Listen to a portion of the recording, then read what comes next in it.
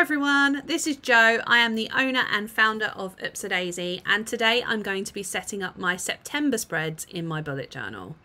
We're going to be using our monthly subscription box for September, which is banana themed. So you'll see a lot of yellow in today's videos. And our monthly subscription includes stencils, washi tape, stickers, a pen, all the good stuff that you'll see featured in my setup today. Any other supplies that I use, I will also link in the description below the video. So please do go and have a look if you are interested. So I'm going to start off by creating a cover page on the right hand side of this double page spread. I'm using one of our font stencils, and this was actually the banana font that was included in this month's combo subscription. So as I said, if you're interested in finding out what's included in the subscriptions, you can hop over to our website and I'll pop the link in the description below. But with all of our font stencils, there is a row of holes at the bottom that allow you to put the centers to the letters. The banana font is quite a playful font, so the holes end up being in different places. So you'll see as I go through and add text to the journal, I am just playing with where I put those holes. So if you see in the ooh of the quote above, the two holes for the two O's are in slightly different places, and that just adds to the playful nature of this font. So the quote that I'm adding to my cover page is "Ooh Nana, what's my name?", which is taken from a Rihanna song, and I'm pretty sure that when Rihanna sings it, she's not talking about a banana, but for the sake of my journal setup, she is. And I'm just going to draw Eric the banana here using the stencil that was included in this month's mini one. It is a multi-part stencil, so it's really important to do the pieces of the stencil or the pieces of what you're drawing that are closest to the top. So for Eric the banana, his eyes, and then his top peel, and then going to his body, and then the peel behind, just to give a layered effect. I've also decided to use some of the paper bag that the monthly subscription is packed in as scrapbook style paper in this setup. I thought the black and the white contrasts really nicely with the yellow, and it also is really good not to be being wasteful, so holding onto those paper bags and using them in your journal is a really cool idea. So I've just torn a piece and then adhered it down and added some of that banana washi tape just to give a bit of contrast. I'm now going to colour in Eric's banana peel using a yellow koi brush pen, and once I've done that, I'm going to go through and add black to all the text so that it's black block text. Now you'll see as I go through this video, I have either sped up or time-lapsed and cut out pieces of me colouring the text, because it is a very text heavy setup. And the actual length of the video after I'd finished filming was around 2 hours long, and I've edited it down to about half an hour using some speeding up and some creative time-lapsing, just because it's very boring watching someone colour lettering in over and over again. So I've spared you that section of this setup, and I've just included this bit in just to show you what's going on now. You may be able to see really faintly on my pages, I have penciled in all of these spreads before I recorded, just because this is quite a lengthy setup. I've got quite a few pages in this monthly spread, and I wanted to be certain of how I wanted everything to lay before I went ahead and started filming. Otherwise it can become a bit of an indecisive moment.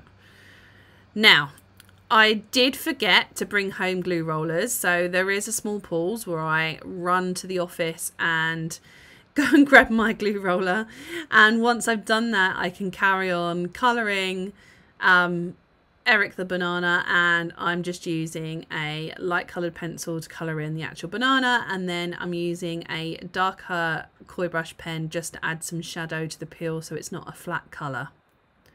I'm then going to add some more of the paper bag to the top. Now I have my glue roller, and a little bit more washi tape as well, just to reflect what's going on in the bottom corner of the page and give the page some balance.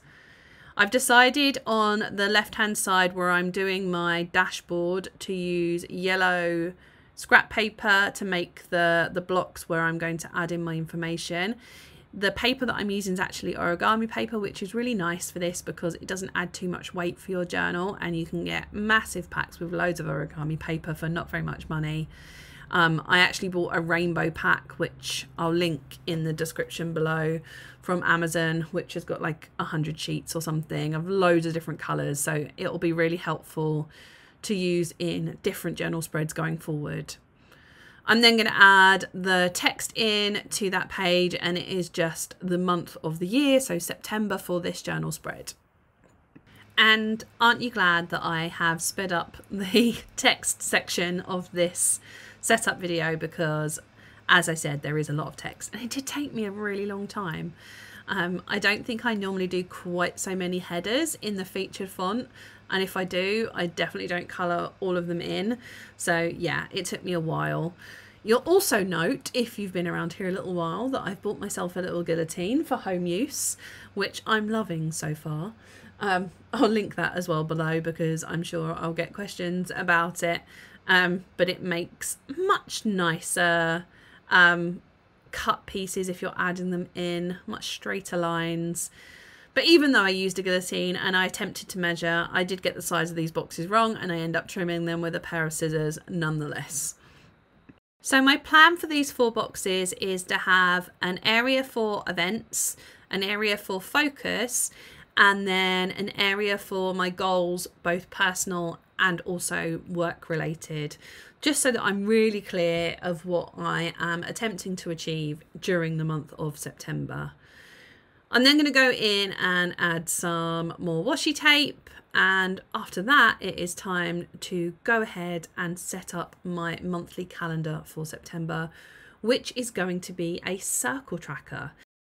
So if you've never used a circular calendar layout or a circular habit tracker before, it's a really fun one to play with. We have a stencil to help the setup make it much quicker, which is our circular tracker classic stencil.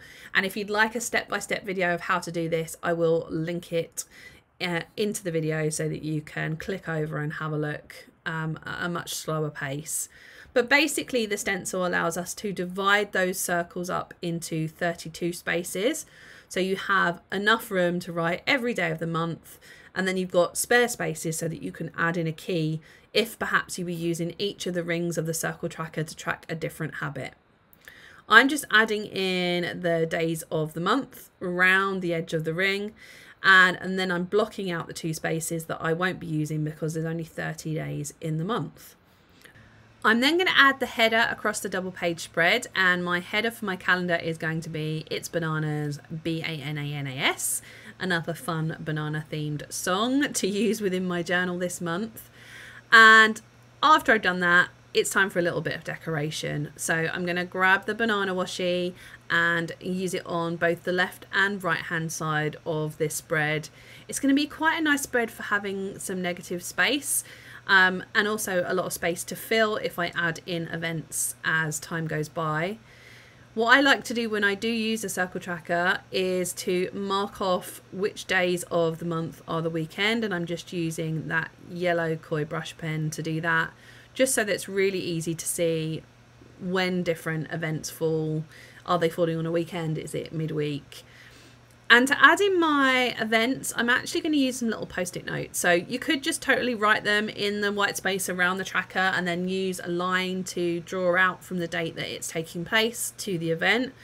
But just to add a little bit of extra detail and a bit of extra colour, I have cut these little post-it notes in half, and I start using black text, but I actually decide quite quickly that I prefer writing in my orange Papermate Flair, so that's what I'm going to do now and replace them, just because it adds a little bit of something different to the spread so that it's not all just black and white, some layers. So I'm writing all the different things that are going on in the month on little post-it notes, and I've decided to use the darker yellow as anything work related and the light yellow as personal related. So again, I can see at a glance whether things are to do with work or personal, And it also gives a good representation of how busy my week is for different things. Like, am I spending all of my time on work? The answer is probably yes. But yeah, I just wanted a slightly different way of representing stuff on the page. And then I'm just using those lines just to go out and tag where the event happens. And you can cross over the lines and make it as much of a kind of crime scene, you know, with like the bits of string pulling out to the different things as much as you like, or you can have them all be separate like I have. Totally up to you. But it's a nice representation of your month. And then going in and finishing the header for the page, which I've taken in shifts because at this point I was getting pretty bored of writing headers. What's really cool with the circular layout is that you can use it to do a combined calendar and habit tracker. So you could use that inside ring there on the circle tracker to track a habit that you want to follow for the month, or a mood tracker, for example. You can also add in further rings, so as you go inwards, so you can track more than one habit. It's quite a flexible layout, and it allows you to do lots of different things depending on what you want to do. You've just seen me there do a external ring for an event that is going on over a number of days in the month. So that's how I would represent that on a circular tracker, having like a catch-all over 5 days, and I'm actually going away. I'm going to the Isle of Wight. So I've just popped that onto the calendar. And I'm just going through step by step, adding in all of my events. And I will also add a little key at the top to say the darker orange is for work-based things and the lighter orange is for personal tasks. Now, it was getting pretty late in the day at this point, so I actually decided to take a break, switch off my camera and finish off filming the next day. So I will catch you tomorrow in about 2 seconds. So it's day 2 of my September setup, and I have completed 2 of the spreads. You'll note that after I stopped recording last night, I actually did change a little bit on this page. I added these like strips of the paper bag because I felt like this page wasn't really matching the rest of the theme. So I didn't catch that on film. It was a bit of a on a whim thing. But I'm much happier with how that looks now. I've got my calendar wheel set up for the month, and now I'm going to go in and set up my content planner. So I hope you're ready. Let's plan. So my content planner for this month is a little bit different to previous monthly layouts. I've decided to use our month on a page super easy stencil to create a calendar. The boxes are pretty teeny weeny for the month on a page, but the idea is that you would use a key, which I'm going to create at the bottom here, to represent the different elements of content that I'll be posting on different days. So I will have a key for my YouTube videos, my YouTube shorts, blog posts, newsletters, and events that are happening within the business. And I'll be able to represent those within the calendar. And then on the right hand side of the spread, I will actually be creating a table for me to log all of the different things that I need to create. So different videos that I need to film, different blog posts that I need to write, different newsletters that I need to write will all go in that content planner, and I'll be able to see at a glance how it all fills across the month, that I'm not too heavy for content at the beginning of the month, perhaps with nothing going on at the end of the month, just allowing me to lay it out a bit more easily. I've added a little banana skin at the bottom because the header that I'm going to use for this content planner is appealing content. See what I did there? Really working with the banana puns this month. There are so many to choose from. It is puntiful. Is that even a thing? You know, I know what I mean anyway. So I am again going in with the banana font and just to add a heading across the top of the pages that I will colour in. I time-lapse that process again, and once I've done that, I'm going to use some of the stickers that came with the mini one just to add the days across the top of the calendar. to be honest, it's more decoration than anything, because I know I always use a Monday start calendar. So it's not like I'm going to get confused, but it's nice to use them and add a little bit of decoration. And then I'm just adding in the dates into each box, just in a tiny font in the corner, just to allow me to quickly at a glance see what date things are happening. And again, I'm going to go in and finish that lettering across the top of the page. Once I've done that, it's all about setting up the tables, which is a nice, easy process. We like things with tables. They make life easy. And again, you can see that I've penciled in what I'm doing. I did decide to move the key from the right-hand side of the page to the left-hand side of the double spread, just so that it would give me more room in the table to plan out what's going on. And I'm going to add another banana skin to the top corner, just to really highlight how appealing it is. If you don't have to plan out social media content, this calendar still would work in so many ways. You could potentially use it as a family calendar, and perhaps different members of the family have a different colour code that you could add in, or you could use it as a school timetable, a work rota. Basically anything that you could represent with either a colour or a symbol within the calendar that you could then add the detail over into the table on the right hand side. It's just a different way of laying out your content, and if you like to have a calendar in a single page rather than across double pages, or perhaps you want a table to write more information about each individual event that's going on, perhaps an address of where you need to be, I don't know, timings, loads of different ways you could use it. So yeah, I'd love to know if you utilize the single page monthly spread. How do you use it and how do you make it work for you? I'm just adding in those symbols now so that you can see how it comes together. I've added in my exclamation marks to the calendar, which are events that are happening for Oops-a-Daisy, and then I'm adding the date in the first column of the table, and then what is going on, and then a tick for when it's done. And I've basically done two lots of information, like 2 tables worth of information, because I had room to do that. So it means that I can put all the YouTube stuff on the right hand side and all of the non-YouTube stuff on the left hand side of the spread.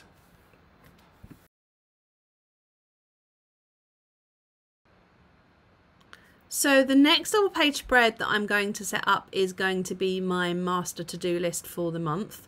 I always have a master to-do list page in every monthly setup that I do. It enables me to migrate all the tasks from the previous month or weekly spreads, and also it is a brain dump exercise for me. At the beginning of each month, I like to just get onto paper everything that's going around in my head, all the tasks that I've got in my phone, all the tasks that I've got in bits of paper, because although I have a journal, I am a nightmare for writing things down on post-it notes and having them everywhere. So just putting everything into one place so that I can then cross off anything that's no longer relevant, but also make sure that nothing's forgotten, nothing gets left behind in a previous weekly spread.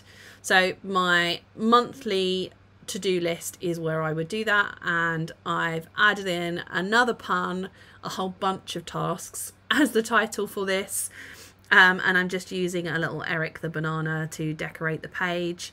I'm actually going to split this to-do list into 4 columns. So I've got my personal tasks, my someday tasks, my this month tasks, and then my urgent tasks. So urgent will basically be anything that needs to get done in the next week. This month kind of does what it says on the tin. It's anything that needs to get done this month. My someday tasks are anything that needs to happen at some point, but it's not super urgent right now. It's also where it's kind of the later based basically. So where I add in everything that we would like to do with the website or projects that we'd like to do going forward, but they haven't got a date, a firm date yet. They're just kind of, it would be nice to do them, but we got time right now. And then personal tasks goes in a separate column just so that I can keep them separate in my mind and work through them. I don't tend to have as many personal tasks as I do work-based tasks, hence why 3/4 of this double page spread will be for work-related things and just 1 column will be for personal things. And when I'm setting up these spreads, I always do like a load of checkboxes that don't have a row gap between them. On my daily spreads, you'll quite often see me do checkboxes that it's like a checkbox and then a row gap and then another checkbox, so that I've got some space around them. With these, I want everything to fit on one page, so I squish everything together, and then I've just done a yellow highlight across the top of those columns, which will be where I add the header in. I will just let that yellow highlight dry before I add a header in, because otherwise you're just going to get like bleed with the pen on the highlighter. It's not what we're looking for. So I'm just going across those little columns and making individual checkboxes. And then it's time for me to go on to a brand new spread for me, a finance tracker. So there is a reason why I want to include this month, and I don't generally include anything financial in my journal. It's a really fun time for me at the moment because it's time for me to remortgage. My mortgage terms are up, so I'm in the process of remortgaging, which fingers crossed by the time this video goes out will be completed.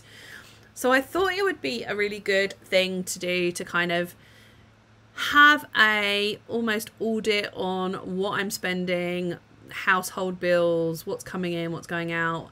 I mean, if you live in the UK at the moment and you have a mortgage and you're due to renew, you will know it's very likely that your mortgage price has gone up. Mine definitely has. So being on top of my budgeting is important. So what I'm going to do is create this spread this month, and if I find it useful, then it might be something that I repeat going forward. I definitely think it'd be good to keep track of those incomings and outgoings. So I've created 2 columns on the left hand page. One is going to be for house related bills, because I keep them in 2 separate bank accounts. So house related bills and then personal outgoings. And then the smaller boxes that I'm doing on the right hand side of the spread are going to be for everything coming in to my bank, everything going out of my bank, any standing kind of debt, which could be a credit card, for example, and then an overall summary of where I stand financially. And then on the right hand side of the spread, I'm going to create myself a no spend tracker for September, because I think it would be good for me. I am terrible for deciding I want something and ordering it off Amazon and it arrives the next day. I probably should put more thought into that. So I'm creating myself a little no spend tracker for the month of September. And at the bottom of that tracker, I'm just going to write the rules of my no spend, which is that it doesn't include groceries. It doesn't include planned spends. So if I have events that I have planned that I'm going to, that's fine. It doesn't include gifts if I need to buy gifts for any birthday presents or anything. And it doesn't include pet care, because that's never planned, but often with my animals it seems to pop up and I don't really have much choice in it. So I don't think that that should count against me on a no spend challenge. And then just adding in the headers to each of those columns in the orange Papermate Flair so that it matches the other pen that I've used across the spread. And that takes me to my final spread, which is my first weekly of September. And for that, I'm going to use my week on a page super easy stencil. I mean, is it even me setting up a monthly spread if I don't use this stencil? It's become one of my absolute favourites. And still, every time I use it, I manage to make that box wiggly. I don't know what it is. It's because I go in really confident. I don't hold the stencil still. But I'm creating like a column of boxes for my week, and I'm just correcting where I've gone wrong on that box there. So each one of those boxes will represent a day, and I'm using the stickers from the mini one for the days that fall into September, and for the 4 days at the beginning of the week, which are still in August, I'm using a different colour date sticker just to mark it out that they're 2 different months. Then I'm using a few little stickers just to decorate the top of that column. And what I'm planning on doing for this week is, rather than making an overall to-do list, I want to do like rapid logging, daily spread type things. So I'm just doing one highlight where I'll add in a header for the Monday, and then as the days go on, I'll add in a new header for each day as I go through. So I want to do rapid login rather than planning out across the week, because I'm finding that that's working better for me. So let's take a look at my September setup. It's very yellow. But I'm glad that I introduced the black and the white, because I think it makes it pop a little bit more. So I've changed my layout a little bit this month.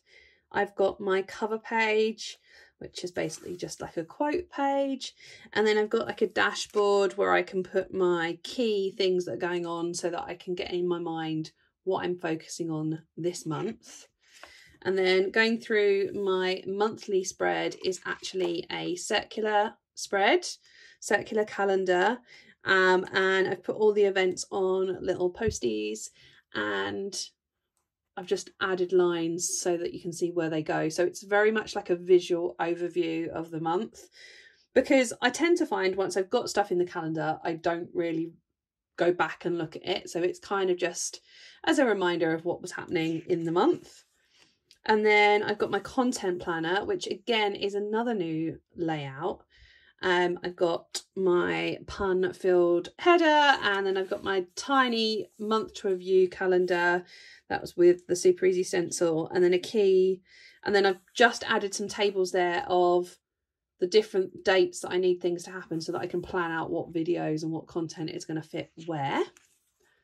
Then I've got my task list, and I'm going to populate this in a minute. And I am going to do a video of how I migrate everything from last month to this month. What is the process that I go through to move that all, because generally what I do is set up my spreads and then do all of that off camera, but I thought it might be quite interesting to see how that works out. And then this is a brand new spread for me for this month. I want to track my finances. So what am I spending?